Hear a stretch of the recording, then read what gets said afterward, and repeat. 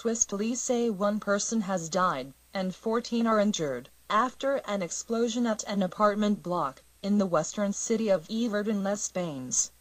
A spokesman for Vaud Cantona Police says, the blast occurred shortly after 1:30 p.m. Tuesday on the fourth floor of a residential building, in the center of the city.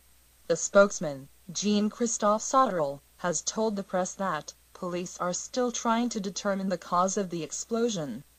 Amateur footage taken from the scene, about 60 kilometers west of the capital Bern, showed a blackened hole in the side of the building, and passers-by stepping over debris that was strewn across the street.